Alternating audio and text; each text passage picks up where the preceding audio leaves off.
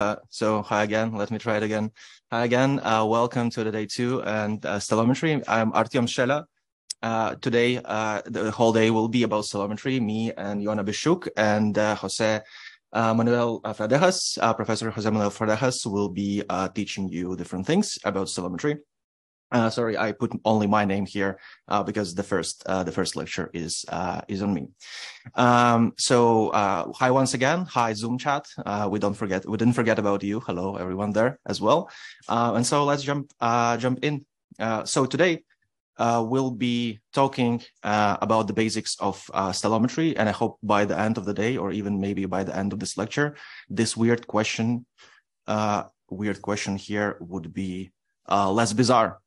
Right, answering this question would require us defining and designing our own spaces. We talked about spaces that we can inhabit by different texts using different features, different approach to that already before. So Javier yesterday talked about the word embeddings and different other representation methods that can, define the space where you put your texts and then look at the similarities in their relationships or difference in their relationship, right? And here I want to go back to the name of the school and do a little comment on that, because it's called mining or digging for knowledge, right? Extracting knowledge from texts.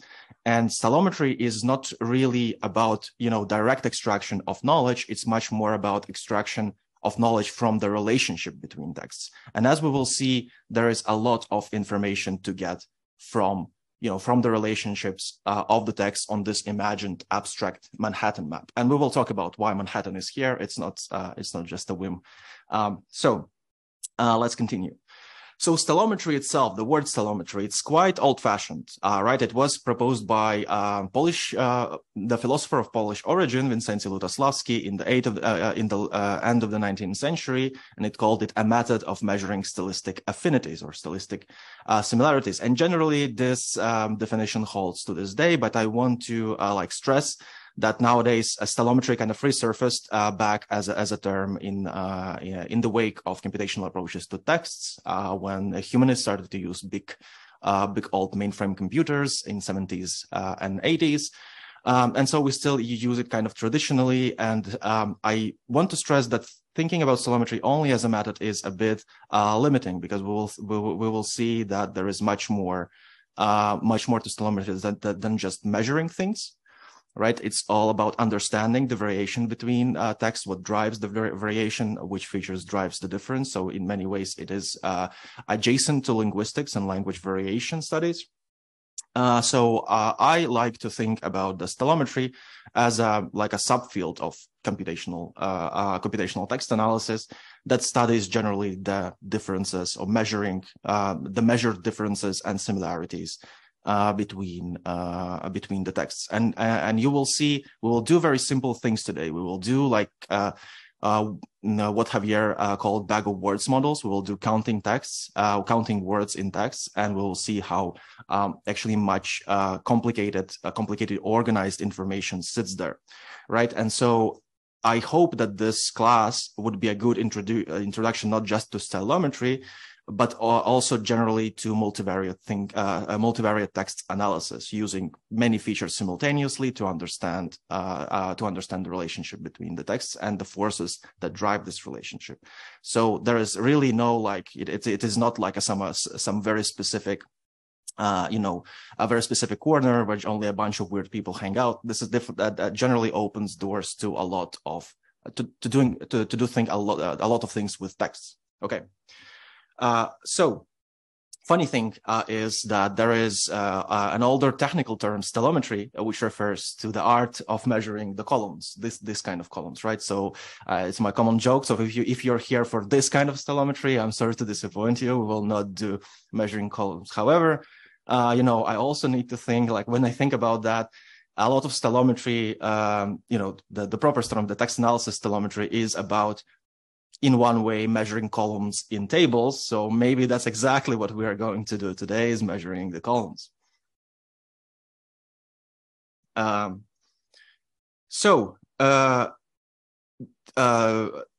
the question here, the main question here becomes like how these differences between texts. I said that Stylometry works with differences, how these differences are expressed and defined.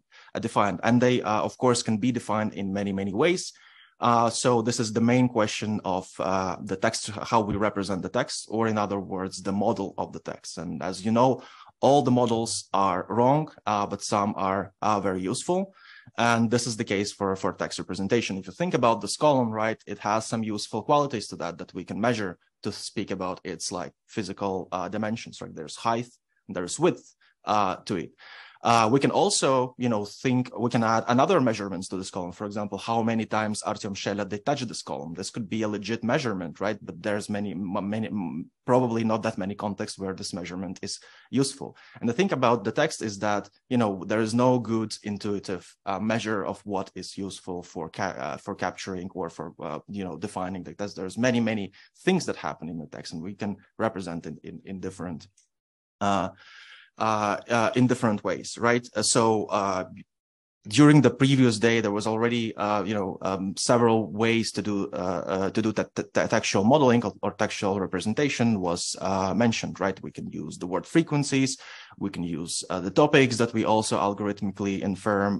We can do, if you have your spacey model, we can represent the text just with part of speech tags, right? Just a sequence of the part of speech and work with that. Or if we want to access to the syntax, we can combine parts of speech together into the so-called n-grams, right? And you will have some understanding of which part of speech follow another, and we can count this and represent like text in this way, right?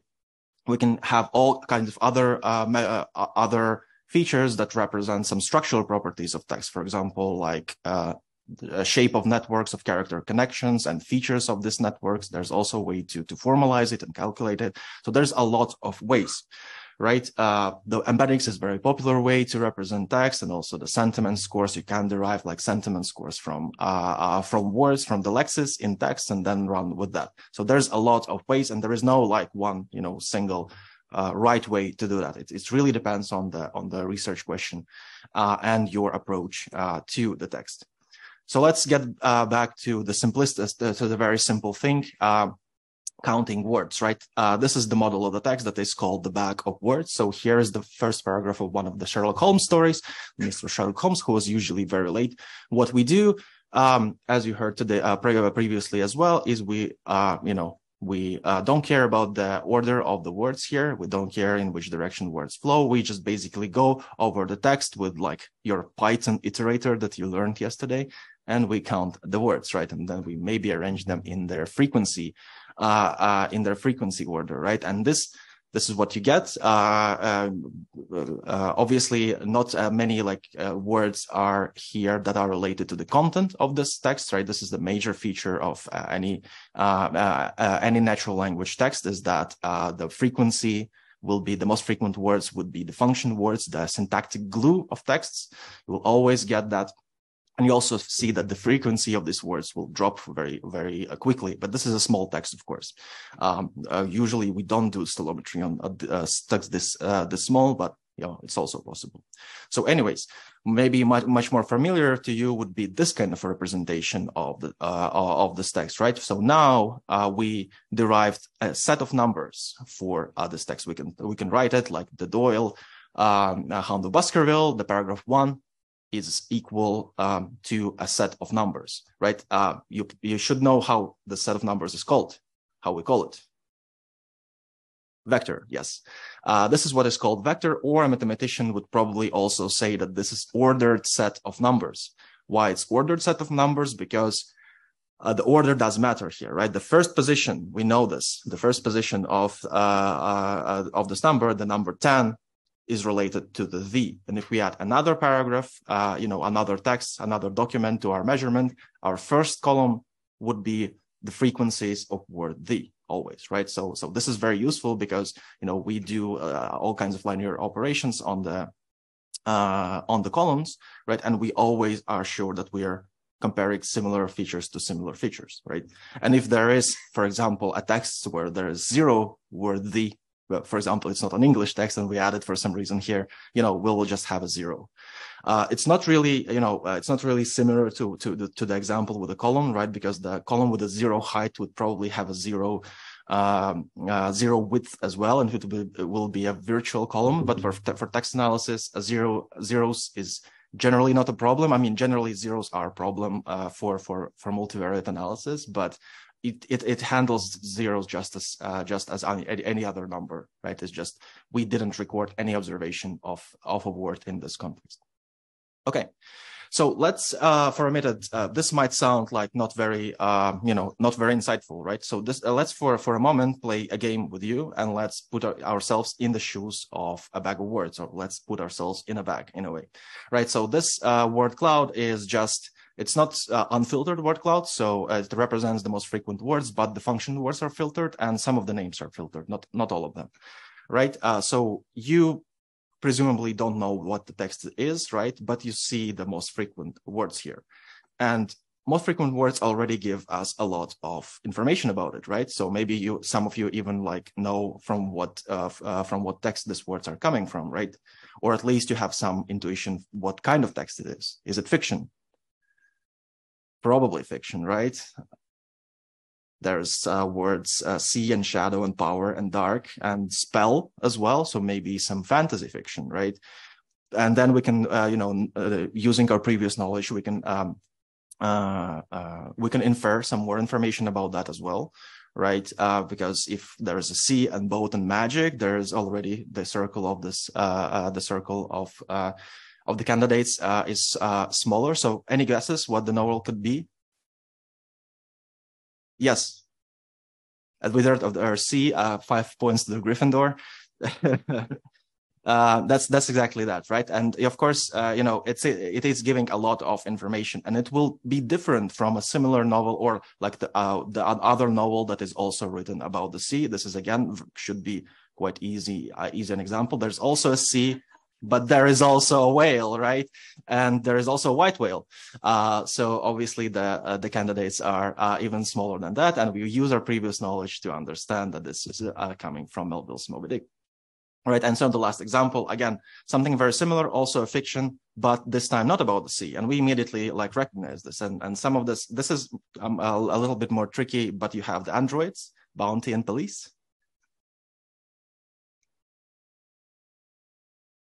Any guesses?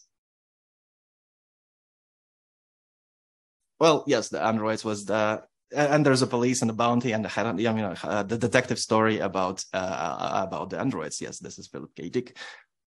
So you see, we did quite well, even if we had like very silly, stupid information about the text, right? And this is what generally happens under the hood in the back of words representation. And there's a lot of things happen. So it's useful to think about all these kind of operations, not only about the back of words, but also word vectors and embeddings and whatever as a proxies, right?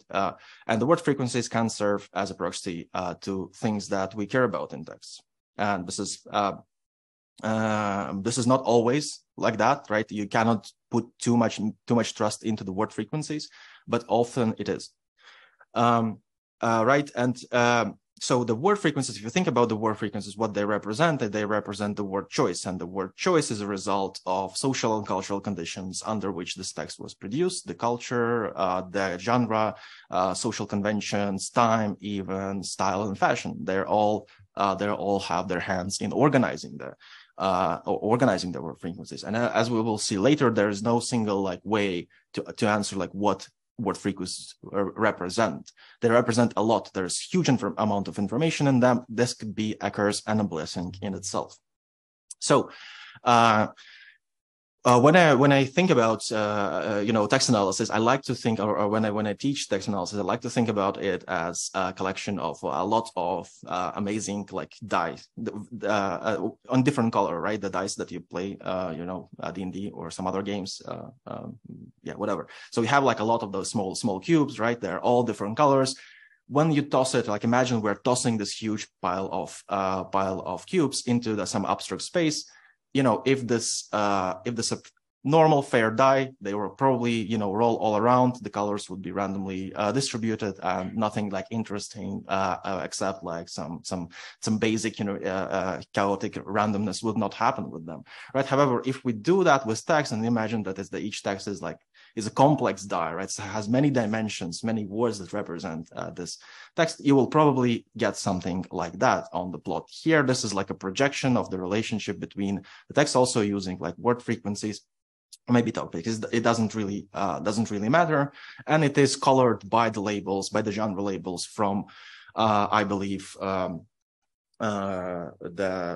the British National Library or something else. But anyways, this is like library labels here, right? And so you see that the texts organize themselves in groups. They're not absolutely dispersed randomly.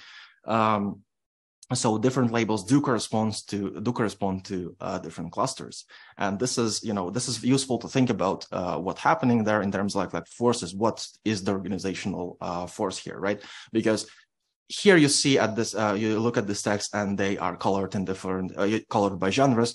But I would, I can bet, can do risky bets that if you color it by, for example, chronology, by the time there will be also a dimension that will be represented of time. So the text written in a similar time would be also grouped together, because again, it is also confounded by genres, because some genres are more fashionable in some times than the others, and so the different interrelated things start to pile up in these cases. So let's again play a game with you. This time, about the representational power of the most of the word frequencies. All right. So first question: can we tell, using just the word frequencies, can we tell apart prose from poetry? Yes. More than that, we can absolutely tell apart prose from poetry. In any scenario where you put poetry, especially metrical poetry, with prose together, and you do some joint representation by word frequencies, this would be an absolutely different lands, different continents, right? So here you see an example from ancient Greek. So the red points are prose, and the blue points are points are poetry, right? So in any scenario where the poetry is broken to lines, and especially if it's metrically organized, meters do twist language syntax and all about the natural language in so unpredictable and systematic ways that there's absolutely no way to establish continuity between prose and poetry. What do you think? How do you think? Which features? Why does this happen? Which features are more represented? Which words are more represented in poetry? If you think about most frequent words.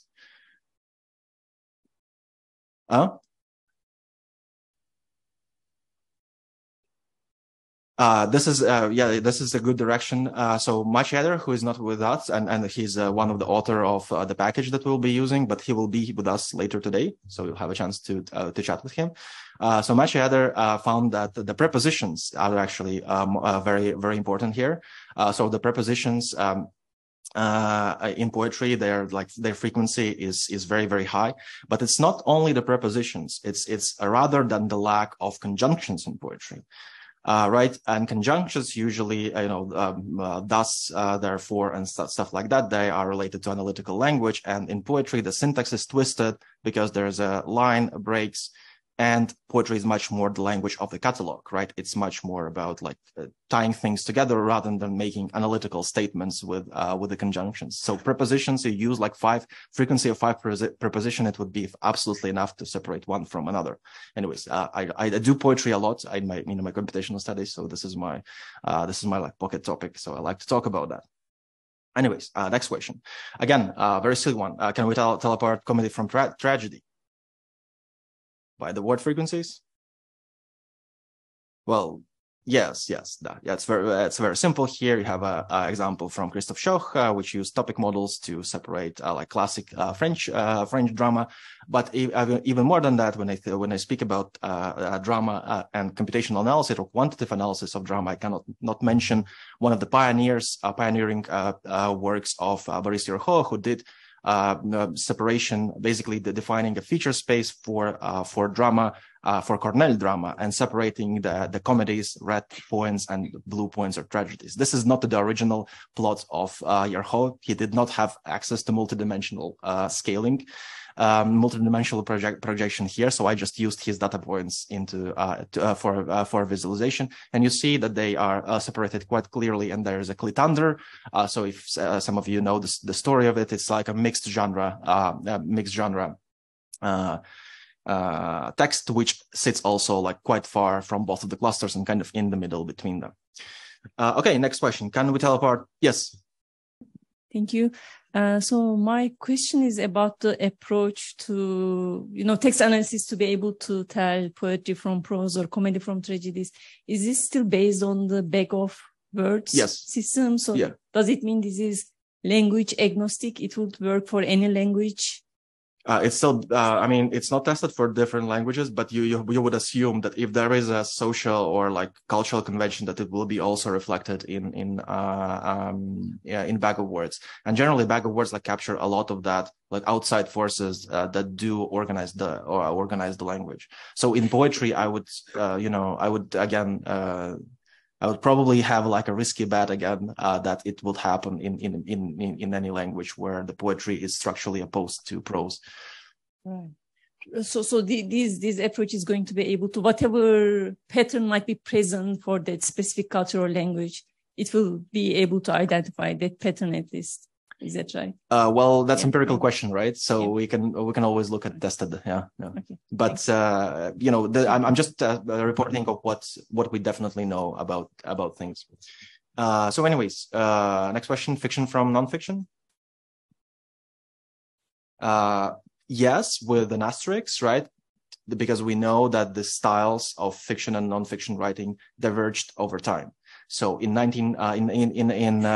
18th century, it would be much harder to tell about just stylistically prose, fiction prose from nonfiction prose, because, well, fiction prose was just settling in, right? And it used a lot of like nonfiction convention to go apart it. You see here on the left side plot, you see the frequency.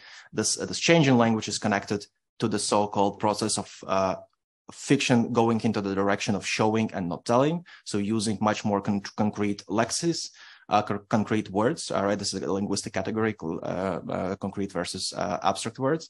While the nonfiction staying at the side of abstract words. So again, there is, generally there are stylistic patterns. So again, the fiction is much more descriptive and less analytical than nonfiction, as you could guess, and it diverged stylistically over time. So there's another, complication term in the whole thing, because the stylistic relationships should not be stable. They can change over time and be different over different time periods. Another question: can we tell apart 19th century text from 18th century text? Again, the very simple should be intuitively answered question, because there is a language change, and so each new generation of authors adapt slightly different language, and it's immediately noticeable into their choices, their linguistic choices, and it's obviously noticeable in the bag of words approach to text, right? So this is a plot and network. Again, it describes just the similarity. So you saw different like visualizations now, and all these visualizations, they can be, slightly different in fashion. They could be points on plots, and could be networks, could be trees. We will work a lot with trees, but they basically describe the same basic information, their relationships or similarities between sets of word frequencies, right? So this is a plot by Jan Verbitsky, the network that describes most strongly relationship between texts, and you see not surprisingly that all the texts from 18th century tend to hang out together, all the texts from 19th century tend to come together, and so on and so on and so on. More than that, not only centuries, but there's also often a stylistic drift over our lifetimes. So this is the Dickens novels that are organized in kind of conventional like periodization of his works, right? But you see that the kind of the style drifts and is more or less continuous from 30s to 30s that are green on the plot to all towards the blue and purple on the right side of the plot. Okay, I think it's the last question. It's a tricky question. Can we tell apart text written by a woman and text written from men? And yes, that's one thing. And I need to again to make a comment on that, because we use and a lot of people who do computational gender analysis use binary gender representation, just because historically we don't have We don't have any other access to that. This is a major limitation. A lot of people are thinking or working of how to overcome it by some statistical approaches to uncertainty, for example, like data imputation. We can just say that we assume like 10% of the gender markers, for example, are wrong. But again, in general, yes, we can tell apart the style of men from women, but so this is a plot from Matthew Joker's his book Macroanalysis. This is a blob, or this is a network as well, where everything is connected to everything. But it's just like based on stylistic similarities, colored by the genre, by the gender variable, right? And so it has a clear separation in green and purple into women and men.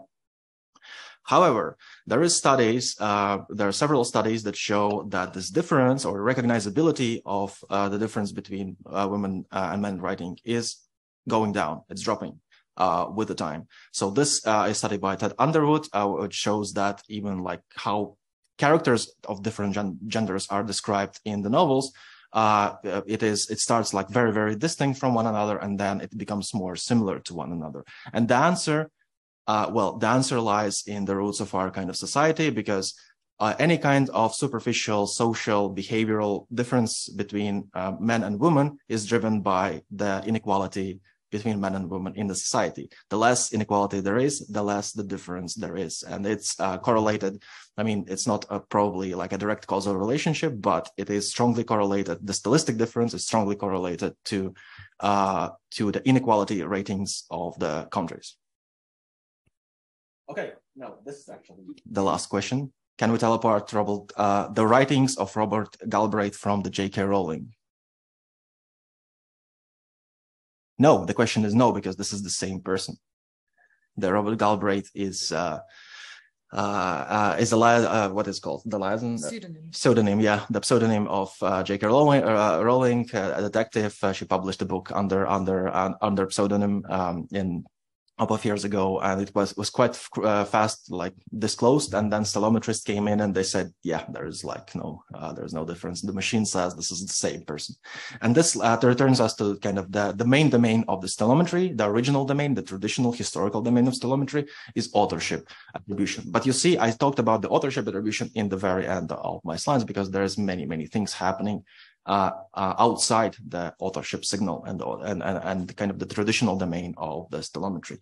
So again, I return to the fact that the word frequencies are a curse and a blessing, right? Because they simultaneously signal a lot of things. Starting from the authorship, you're probably the most strongest signal that you will find in the text. Because the basic assumption that a lot of Stylometry started from is that text written by the same author would be, by any measure that you can derive, would be much more similar to each other than to any third author, any text of the third author. There is a relationship that induced by the modes of writing or domains of writing. So what I mean by that is like the big stylistical differences, fiction and non-fiction, prose and poetry, and different registers. So a lot of if you look at the literature on language variation in stylistics, they talk about register very much, and the registers, the way we choose to talk more analytically or more descriptively, they would reflect systematically also on like the function words that we are using, and this will be immediately caught up by our counting of the words, especially if we have enough data. So obviously there's influence of gender, genre, influence of chronology, and all kinds of other social conditions of text productions, like socially constructed gender difference, for example. Okay, now let's take a short breather. This is the first part of this first lecture. It's kind of hope it was interesting. We talked a lot about the different forces that drive the text, and there's one thing that I forgot to tell you is, whenever you work with text, right, you need to be aware of the possible confounds, right? And there is no like proper way to prepare to that, right? If you're interested in authorship, like the genre signal would be a confounding signal. You would like to eliminate it or neutralize or do something with that, right? In another direction, if you're working with genre, obviously you don't want your genre driven by the authorship, and there will be situations where like Agatha Christie is like one genre author, right? It will drive the genre representation. The authorship signal will drive genre representation quite importantly and quite significantly. So there's always like a task of the balancing of your research questions versus the corpus that you prepare for the analysis. Any questions so far? Did you receive, by the way, the link to the like HackMD document, and there's some description of what to do? Any problems with that so far?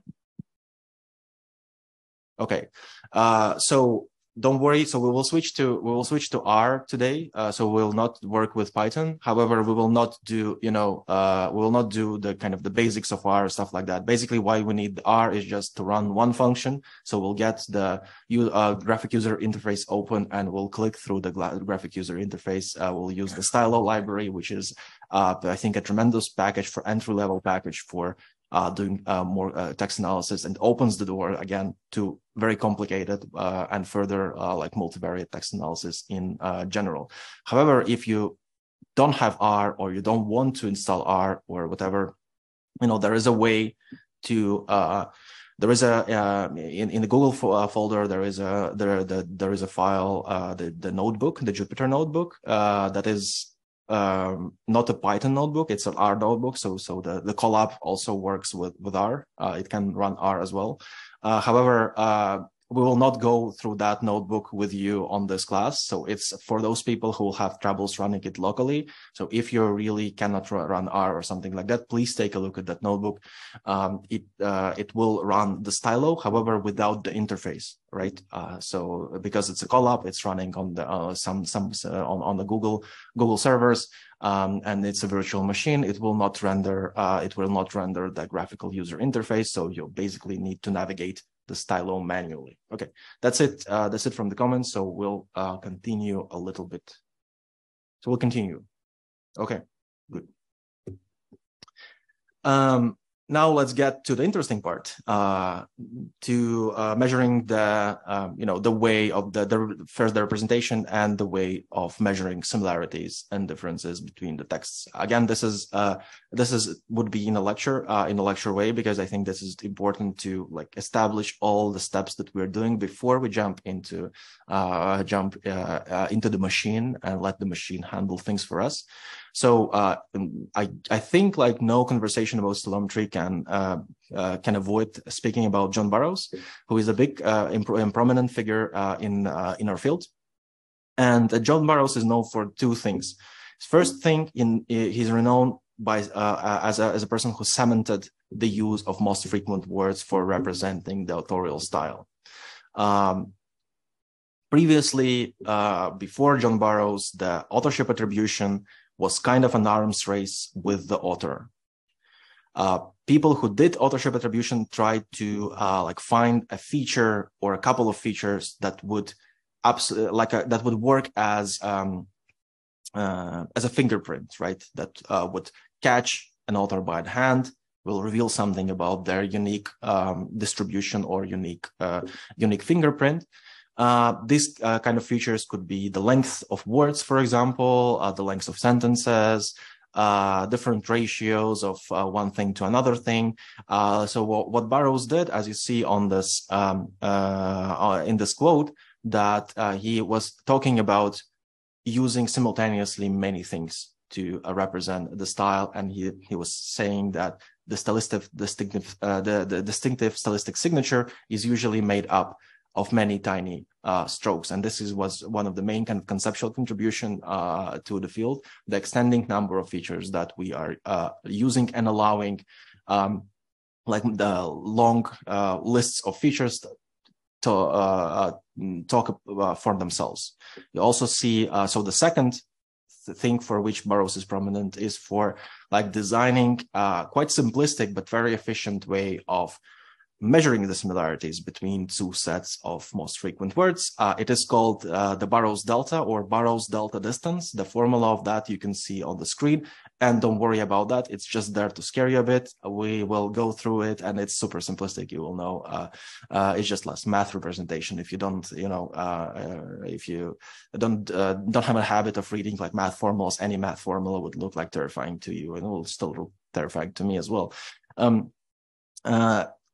Yeah, and one of also the big contribution of Geoff Burrows was this book that was published before inventing the Burrows delta distance, the computation into criticism, about Jane Austen. I think it's 1997.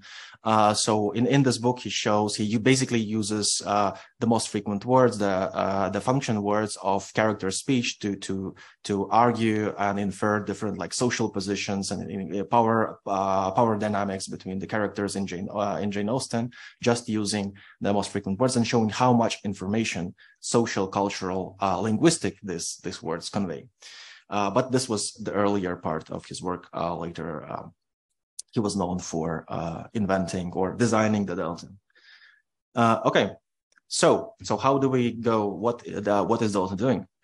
So let's imagine that we have these two texts. They are not equal texts, but they are written in some alien language. This alien language has only three words, right? The orange, the gray, and the red. These are not equal. So how we go about, measuring the difference between them, right? Usually the difference, or often the difference, is represented by this delta sign. So we write like delta T1, T2. That's what also Burrows had in mind when he named the method delta difference. So first thing, obviously, we do our traditional bag of words approach, right? We count each of the elements separately. We count how many times red words appear in text one, how many times words appear in text two, and so on. Right? So we count that. We have two sets of frequencies, right? The frequencies that represent text one and frequencies that do represent text two.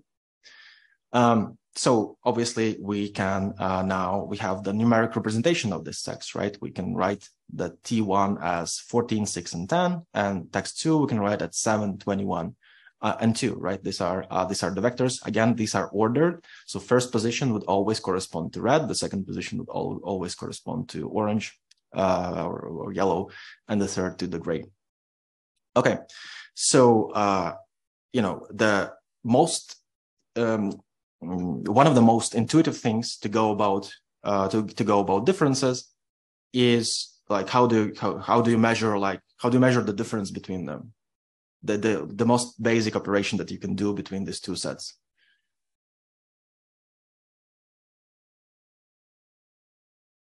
You have like 5 apples here and like 2 apples here. What is the difference? Exactly, yeah. The easiest thing to do would be subtract one from another, right? And we do it here as well. We do the subtraction. And we see that the text one has overrepresentation of feature red or the word red and the word gray, and text two has an absolute representation of the word two, right? So now we have what we can call a vector of the differences. Something new emerged here, right? We have like 3 numbers that each of them represent the difference in each of this feature, the difference on the red dimension, the difference on the orange dimension, and on the gray. What is weird here? What is weird in my, I don't know how well, sorry, the screen is, how well you can see it, but I just wrote 6, 15, and 10. What is weird about that?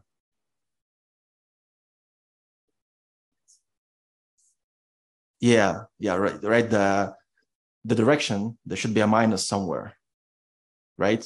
If we just do the subtraction. However, we do subtraction in a way that doesn't care about the direction of the difference. We just care about the amount of difference. So we ignore all the minuses. We just get all the difference, the information on how different is this thing between these two texts, right? I already spoiled it a bit, but the other, so we still now have, at this step, at least, we still have, 3 numbers that represent the relationship between texts. So how to go, of deriving a distance measure in a way, some number that would describe the relationship between them. well, I spoiled it already. You just sum it up, right? You take all whatever you counted, the difference, and you like sum it up together. You get something here.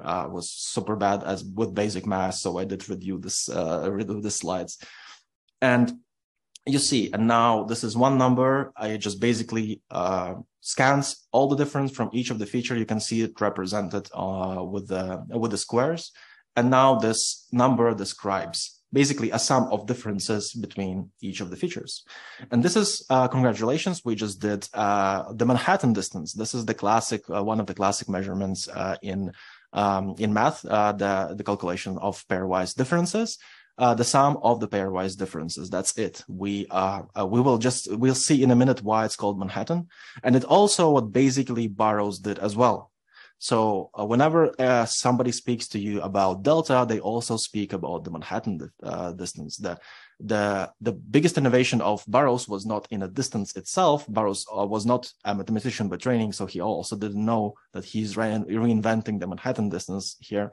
The biggest invention of Burrows was how he treated features, how he scaled features, not in the way of calculating distance. Because as you see, the calculation is super easy. It's super simple. It's just the sum of the differences between each of the features, right? The difference in red word, difference in orange word, difference in gray word, sum together. That's it.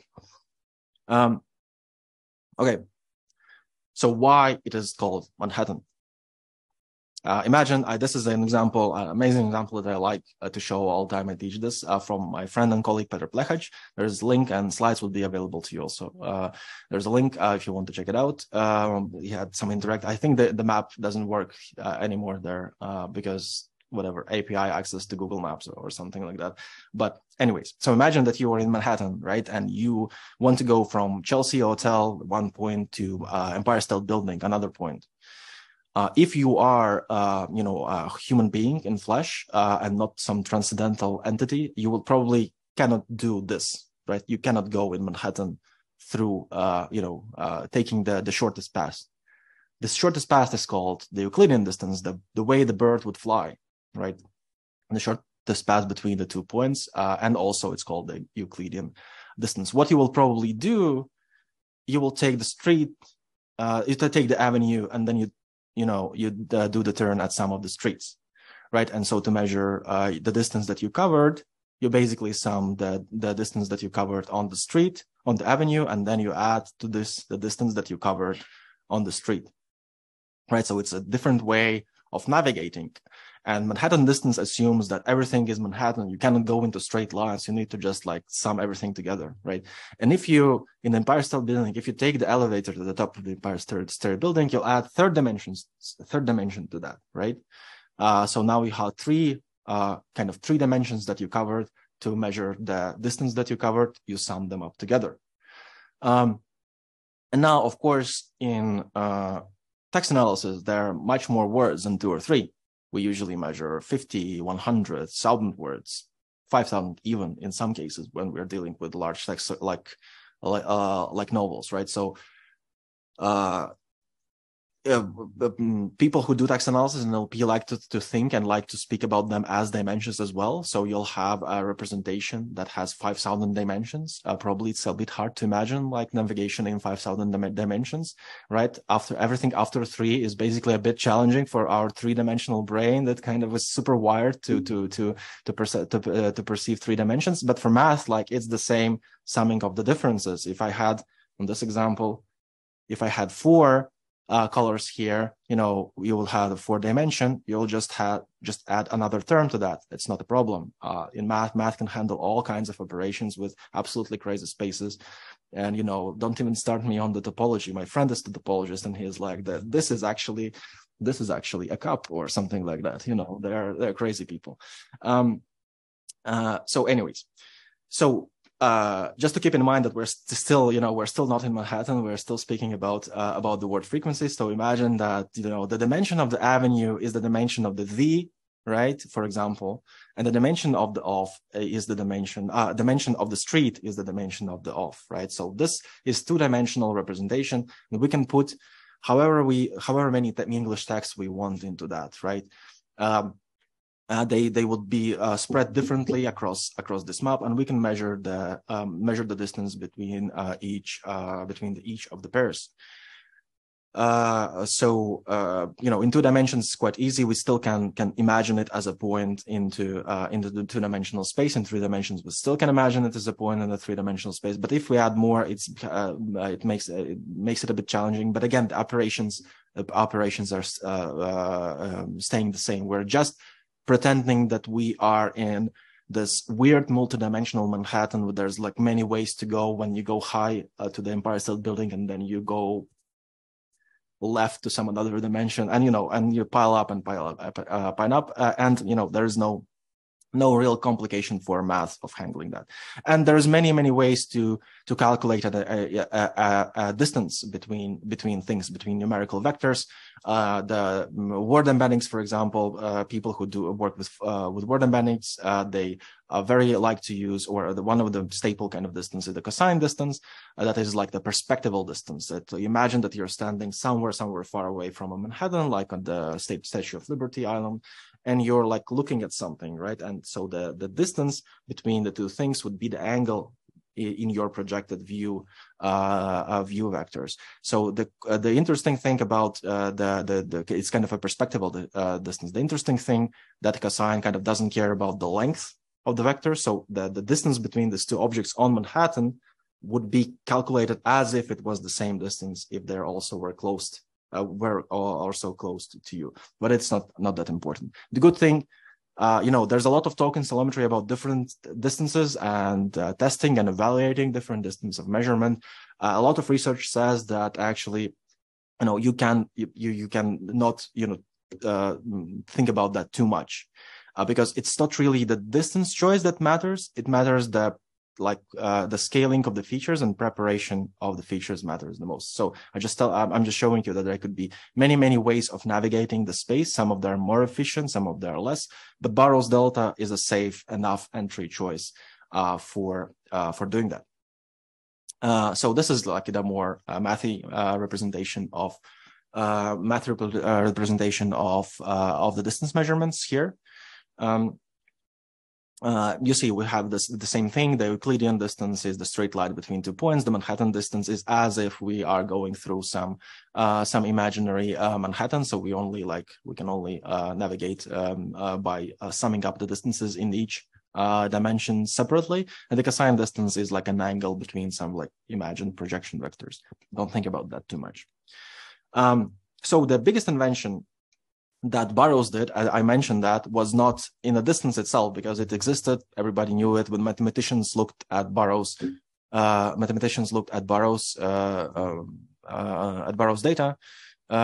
they're like, okay, this is Manhattan. This is nothing new. However, the invention was in other direction, right? Because you think. So I was showing you basically like the absolute values, right? It's the summing up of absolute values. So all we represent each word. We count each word. We derive some absolute number like 10 times, right? The problem with that is, I already mentioned, there would be inequality, huge inequality in the word frequency distribution. There would be super small amount of words. All of them are function words, the syntactic and grammatical glue that you cannot like have a step in the world of language without like contaminating it with all kinds of function words.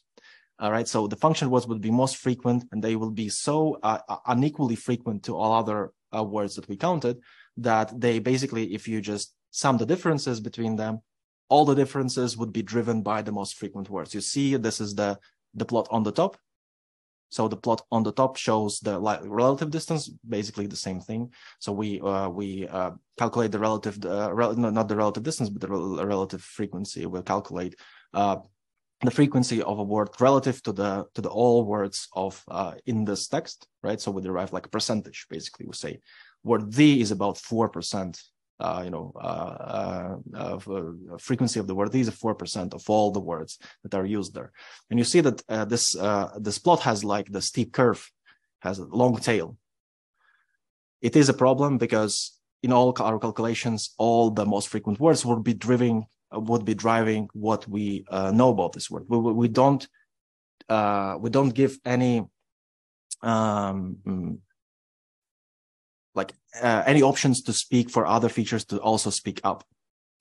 And so what Burroughs proposed is not to using to kind of avoid this kind of problem with a long tail of words that are less frequent and giving all the power to most frequent words. He said, well, first we do the normalization, so-called the z-scaling.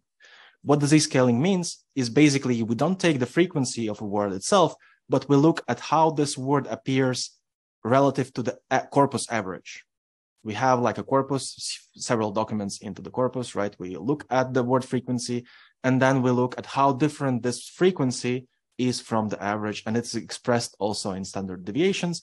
But you see the second plot, so it's the plot on the top now is recording basically the difference in from the mean, basically a difference of this frequency from the mean. And you see that now all the differences are in much more comparable spaces. They're not like there's no one or two features that are super overrepresented. Of course, there are features that are much more different from the mean, and this is exactly what we want.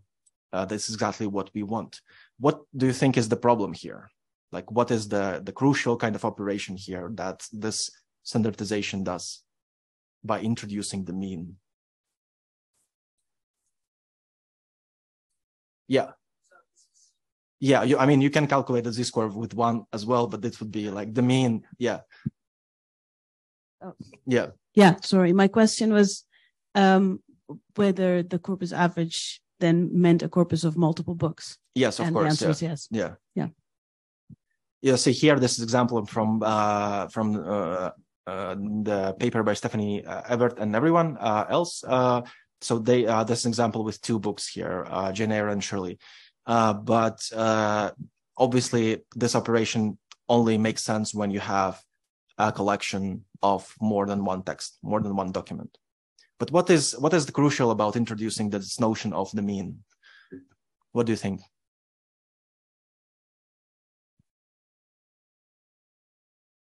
Before that, we didn't care about the mean, right? We just counted things. And when we count things like that, they will always tell the same, doesn't matter like what happened. If we add third text, we'll still stay the same, right? This absolute counts. Sorry? So if we, you asked the question about what's the significance of the mean, I think it will be more focus in terms of like basically removing the repetitions and just keeping the most important words that we want to analyze. This is obviously true. Yeah, this is the goal, kind of the main function of doing this. Looking at how each word or how each feature is different from its mean usage in the corpus. But introduction of the mean, what it does, it makes it context dependent. And this is crucial here, right? Because if we just count the words and we introduce the fourth text here, nothing will happen with counts. But if we use if we use the z-scaling, that we are comparing the word usage to the mean usage of the corpus, if we introduce a new text, for example, into our calculation, the mean will change. So all calculations will shift slightly. And if we introduce a significant amount of texts, like documents, compared to our original corpus, the mean will change even more dramatically, and all the relationship would be rearranged. All our calculations would be rearranged. So a lot of stylometric operations essentially depend on the context. You will see that throughout this course today, and it's a very important thing to keep in mind, that your corpus design would play a significant role in the results and the output that you are getting, right?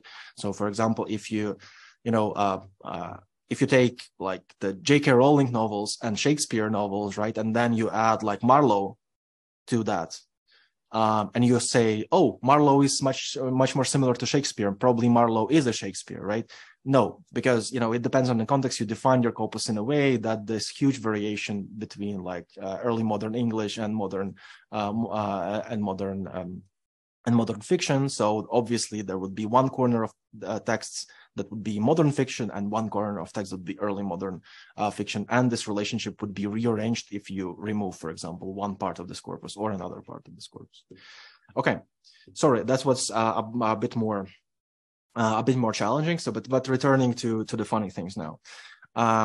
Okay, so again, if we just calculate the difference between the two texts, it doesn't really tell us that much, right? So here, for example, we have like text 2 and text 1 and text 2. We say, okay, that the Manhattan distance, in absolute frequencies is like 30, but like, what does it tell us? There is no real context. Again, context dependency. There is no real context for us to lean back and say, is it a huge difference? Is it a small difference? Is it like expected difference? Or like, what is it telling us? So usually, in Stylometry, the minimal context that you need for, kind of some similar relationships start to emerge is obviously a tree text, something third to compare the pairwise relationship. And usually we do what you will have when you're doing Stylometry is you measure distances between a lot of the text simultaneously, right? So you have corpus of 50 novels, you will need to measure pairwise distances 50, not 50, much more than 50 times, right? You would need to measure the pairwise distances between each of the pairs, right? So you see here, usually we record this pairwise distances in form of a matrix, of a so-called distance matrix. This distance matrix is square matrix, so it has the same number of rows and the same number of columns, and it is also symmetrical across the diagonal, because it, kind of describes the relationships twice. And the diagonal would be zeros. Why? Yeah, because the distance from yourself to yourself, at least physically, is zero. We're not speaking of metaphorical journeys. That could be very long journeys to yourself, but usually, the same place. It's the same text, so it has the same numbers. If you extract the same thing, you'll get zeros. So you use the distance matrix to record and hold information about the relationships. And if there's not too many texts, you can just, open the distance matrix and look at that and argue something about that. So for example, here you see that text 1 and text 2 are much closer to each other, right? They have distance of 0.3, so the smaller the distance, kind of the more similar they are. Then they are both to text 3, for example, right? So, but however, if you add more texts to this distance matrix, the number of connections it increases dramatically. It is impossible to just read and infer some meaningful information from this kind of data. So people devised all kinds of things and kind of methods that take this matrix and try to make sense out of this, right? So what we will encounter, and some of things that you already encountered, there will be a hierarchical clustering that clusters the similar points together and then aggregates, other similarities. There will be all kinds of like two-dimensional projections that also basically work on the distance matrix. So the distance matrix is the heart of all the operation that you are doing. And, all other representational techniques or analysis techniques, they is just a way to try to make sense of the distance matrix. You also saw in my presentation already like different like two-dimensional plots where you basically see the points. So these are all kinds of projections or dimensionality reduction techniques that we'll also do a little bit. You'll also saw graphs, so you can also represent the same similarity information in a way of constructing a network, right? So you record the most prominent connections, the most prominent neighbors together. Then you assign some scores to that, and then you go with it. But again, you have different ways of representing, but the underlying information will be always the same, and it's important to keep in mind, right? It will be a distance matrix that holds all pairwise connections between the texts. I'd like to mention here a quote from Cavalli Sforza, who was a geneticist, but it's a very important thing to understand the tree generally, right? The clustering, any clustering technique, basically. He wrote that any tree can be viewed as a simplified description of a matrix of distances. He was speaking about the distances, genetic distances between the species, evolutionary distances. And again, the tree is just a simplification. In our case, all of these plots nice plots that you see, the trees, two-dimensional projections or graphs, there's also a simplification of this very, very dense network of relationship. And again, I refer back to the name of this course, right? The mining, the extracting knowledge from texts. And in this here, we learn much more, not from the texts themselves, but from the relationships between the texts, right? And so these are different ways of doing this, of representing the relationships. Okay, so to wrap things up, you already have all the ingredients for multivariate text analysis and stylometry as a subfield of that, but it will open a lot of doors of doing like general textual analysis and textual representations. So first, what you need for this kind of analysis is the feature space, right? Designing your own space. It could be words, it could be some other features, it could be some narrative features that you found a way to measure and extract from texts. But this is the first thing, where these texts, all these texts like sit, right? Where are they sitting? We don't have much choice in terms of these columns, right? Because this column sits in our boring 3-dimensional world, and it's hard to change. I mean, we can change its dimension, but it's hard to represent this column like in 15 dimensions. Maybe there is a world somewhere there where we can do that, but not here, right? And here we have a lot of creational power because we can define the space. Do we want this text to be represented by the words connected only to the sea, for example? This could possibly do. We can all select like several features that are connected to the sea, like ship, water, captain, or something like that, and then we say this is our space. This is what we're interested in, and so we'll see how the texts sit in the space. Or we can construct a space that is much more vast than that. We can use 1,000 words, most frequent words, that includes both the frequent words and the content words and some verbs and things like that. So when you have the feature space, you want a way to navigate the space, right? So you define this one, you populate this with text, and then you want to understand where this text sit in relation to each other, right? And so again, we try to estimate how different or how distant they are. And in our case, again, our text each text in the space is represented by some counted things. We counted something that is shared or maybe not shared across all the texts, but we definitely use this representation to put all the text there. And kind of the step 3 in this unsupervised analysis, at least if we are just interested in clustering, in exploratory analysis, that would be the mapping of relationships. So I already talked about different ways to do that. You can construct trees, projections, and networks, but don't forget that this is a direct outcome of the recorded pairwise distances between the texts in some feature space of our creation, of our design. So good news is that Stylo does that in R for you.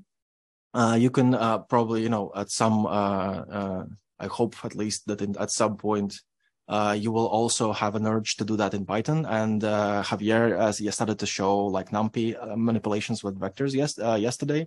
So if you know how to, vectorize your text, it's basically giving you a basic building blocks of all the things that comes next. But we will not do the manual vectorization in R today. We will just show you a library that does that for you. But keep in mind all the steps that it's doing before. Any questions before I get to show you my unhinged meme collection?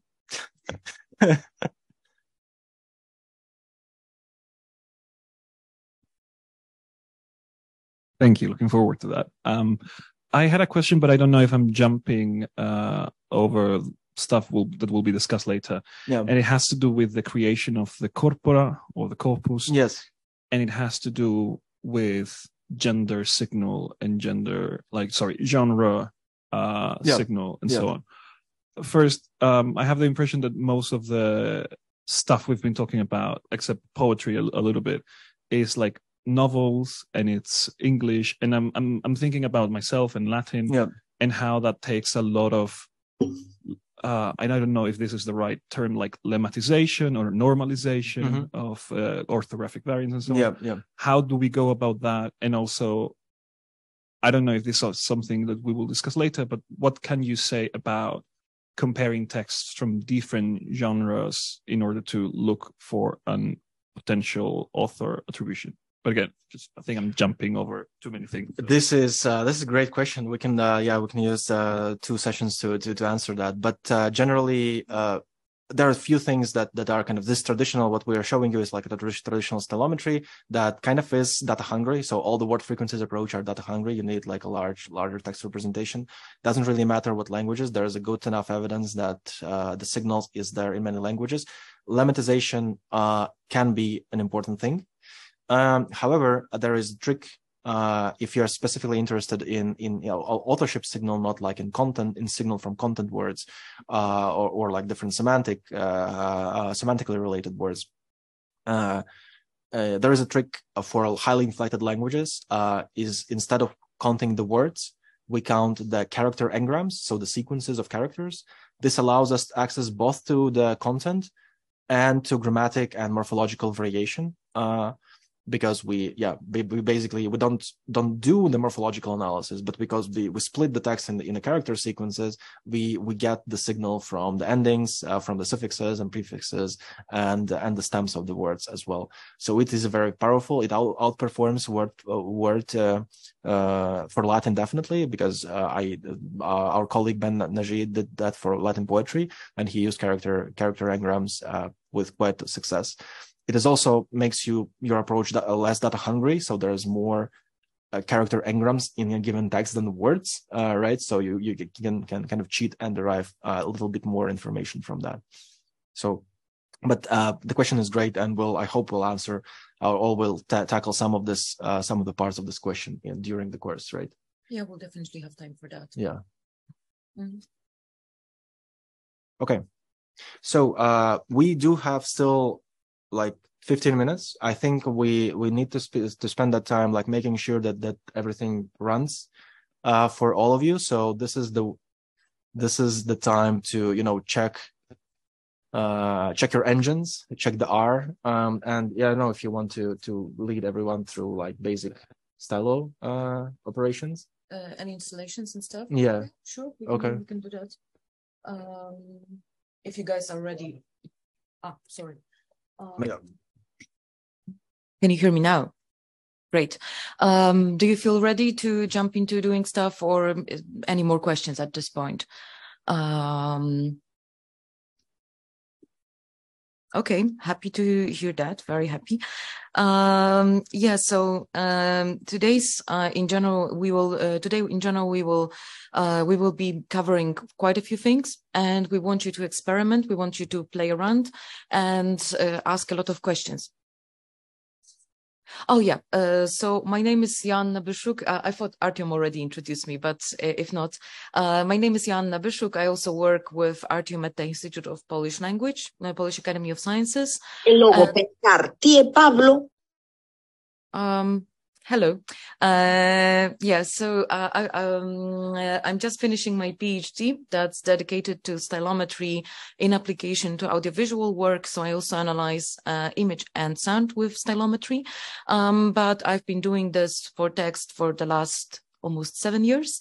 So it's been quite a while. And and I will be helping you to run things and experiment and basically go wild. Like we are here to do things, break things, and think about your data and what you can do with this. First of all, I would like to ask you how many of you have installed R Studio successfully? Like, please raise your hand up so I can see. It'd be easier to be. Okay, who hasn't managed? Like, don't worry about this. It happens. Like, there are various problems. Okay, so some problems. What operating system are you using? Okay, Mac. Artyom, will you help? Yes. Thank you.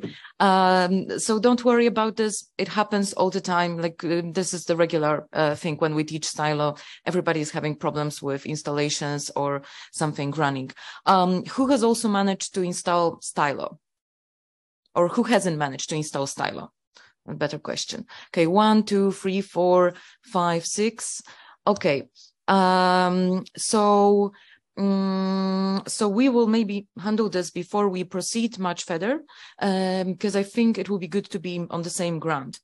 In the meantime, have any of you tried experimenting with Stylo? Like, did you just install it, or did you try to launch it and see what it's doing, and so on? And another question, how many of you have some data set that you want to experiment with, your own stuff? Oh, that's great to hear. Yeah. So, so we will be using the simple collection of English novels, just 27 of them, that for the demonstrations, and this is already shared in the video. If some of you are having problems installing Stylo, please alert Artjoms so he can catch you. And for your own data sets, there are a couple of rules, as you already asked, about how to design your corpus. This is a very good question, and we will talk about it a little bit more today for a couple of times. And there are a number of things to consider. You can, of course, just rely on the simple English data set that we've said. This is the data set that we've test proved a lot of times. So, so pretty much it's impossible to break it. Or at least you have to try very hard to break it. I won't say it's impossible, because there are no impossible things with coding, right? But when it comes to your own data sets, if you're using languages other than English, there will be a few things to consider, but we're absolutely encouraging you to try to do this, whether now in the class, or if you want to spend some time later in the evening or tomorrow. We will be here also the whole day tomorrow, so feel free to just approach us and ask us questions about that, and we'll be happy to talk to you. So, yeah, I'm thinking just like, how far do we want to go now, so that we don't lose you, those of you who don't have the installations ready. So maybe I will just briefly talk about corpus design in the meantime, okay? And so that when we start clicking things, everybody's on the same page. So if you have problems with installations, just alert us during the break as well, and we'll make sure that that you know stuff. Okay, just a second. Let me share my stuff, and yeah. And thank you on the chat. I see that people are also installing Stylo. So yeah, please use the HackMD link. And let me share the screen now. Fun. So when it comes to the question in the chat, how Stylo is installed, it should also be covered in the HackMD if you go to the one of the first links, but let me show you. Okay, yeah. So also for those of you who are still struggling, in general, like when I was starting to learn Stylo, I found just using R console easier, but for many of you, using RStudio might be easier because it's a little bit more stable, and it will also give you the visuals of the graphs in one window and so on. So you might also want to consider this. It usually also has fewer installation problems, but no guarantees, and also no guarantees about the internet, apparently. But yeah, about installing R and RStudio, if you want to install the Stylo, just go to the step-by-step introduction. And this is in general something that will become your best friend during this day. So this is a very small, a very simple walkthrough that we've created a couple of years ago. You have all of the commands here with descriptions, and you will find that in general using Stylo is pretty easy, but as you proceed, there will be different things that you want to add, you want to experiment. So for installing, once you run your R or your RStudio, you just type install packages Stylo like this. And then it usually asks you to pick your R server. It really doesn't matter which one you choose. Although in general, I would say prefer to choose one that's geographically closer to you. Like maybe not necessarily while we're here in Spain, select Japan or Australia. It might be a bit slower then. And to those of you who've already installed R or RStudio, I'm doing the crazy font, but I hope that you will be able to see also in the back rows some stuff that I'm typing here. So basically, if we want to install it still, we would go with install packages. And one nice thing about RStudio is that it will always try to help you. So it will always give you the command that you're looking for, and you can immediately spot if you're making a typo. And this construction, install packages plus round brackets, this is how R calls functions. And you might remember functions from yesterday. Function is like a small program packed into one command that will make it easier for you to do something. So in this case, this is the function for installing things. And if you want to install Stylo, you just put Stylo inside in the quotation marks, but there are plenty of other very interesting libraries for R that will be helpful with NLP and that are very well documented, and you can install them just the same. I won't be clicking on this because I already have Stylo installed, but just so that you know, this is how you do it. I hope that that this is working. And once it's installed, it's also very important that you always need to call your library. So I haven't done this yet, but sorry, I cannot hear you. So once you have the library installed, and the library is again like a collection of functions that we install locally on our computer, and every time we open R or RStudio and so on, we need to tell our computer to use this library so that it knows that it needs to load it. Because if you're a programmer or if you're just using a lot of different programs, you will have a lot of them installed and they will slow down your computer. So you don't want to have everything loaded all the time. So you just select that, okay, now I'm using Stylo. R, please launch Stylo for me. And we do this by just typing library and Stylo in the brackets. And if it's properly installed, now you should get some sort of communicate that will say which Stylo version you're having. So this is the command that was important for you. Library and in the brackets, round brackets, Stylo. And if it's giving you this greeting message like, hello, this is Stylo version 074 or maybe 084 or maybe 05.2. You might have installed it in the past. You might have a newer version than I am. And you have this proposal of citation. It means that everything is properly installed. It's properly loaded. Do you see that? Okay. Yeah, so in case of any problems, like we will be doing this on the rotation. So one of us is speaking, the other one.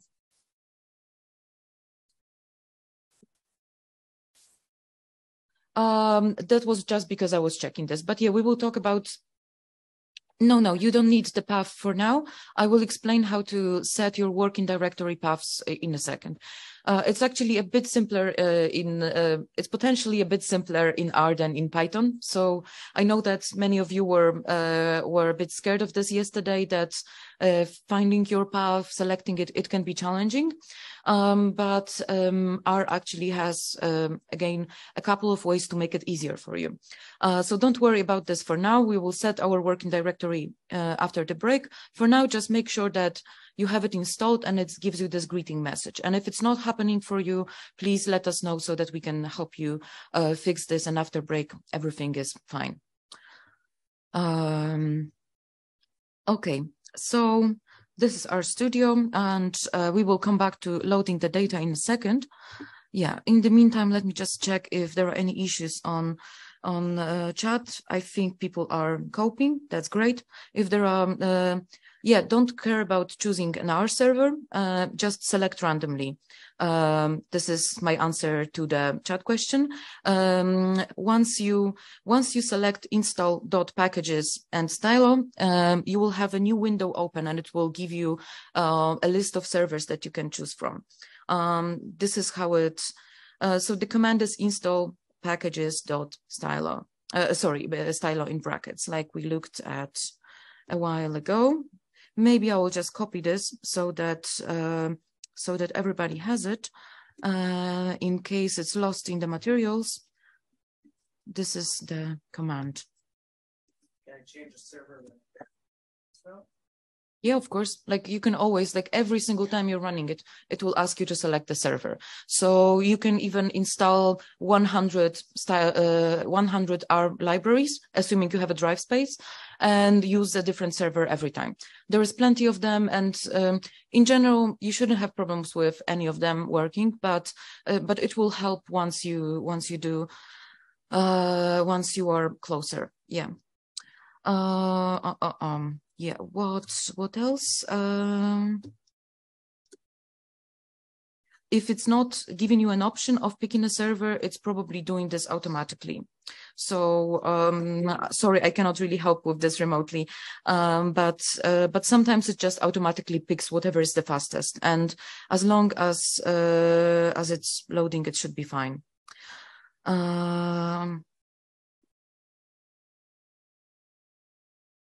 Okay, maybe we will come back to the chat questions in a second, because to be honest, I'm not sure about all of them. There are some RStudio questions, so Artyom is more experienced with RStudio, so maybe he will be more helpful with this. Can I did you talk about X quarts? No. Just note for Mac users, there were some questions about error that Stylo throws, the X quarts error. It's absolutely normal. Don't worry about that.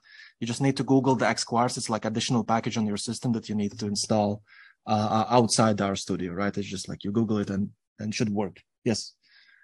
Okay. Sorry. I need to handle another thing. Yeah, actually with X quarts, you also have on the Stylo our GitHub, you have the way to solve it. So this is something that's well known to us. It happens to all Mac users. Don't worry about this. And basically, yeah, there is a whole description here. Oh, sorry, too many windows. So I will maybe just, but if you just Google, yeah, I have too many windows open. Yeah, but if we just go to, not title, just a second. Let me make it a header. Yeah, in general, lots of these issues are described on the GitHub page. So if you just Google Stylo plus GitHub, it will give you the main page, and there you have the X quarts described in detail. Like, yeah, seriously, it happens to all the Mac users, so don't worry, it's fixable quite easily. And